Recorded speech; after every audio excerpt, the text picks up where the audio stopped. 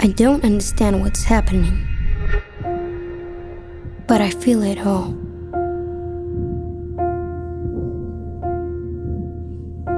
I feel how afraid you are.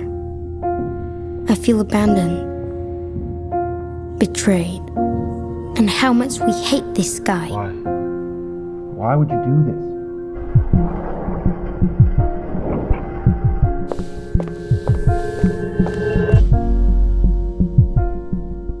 What do you mean it's over? You two? After all these years? I'm abandoned. You know what? I'm going there. Yes, I am. Let me in, please. I just want to talk to him. He's not available. I know he's inside. I just want to talk. Don't touch her! This is how you treat your people?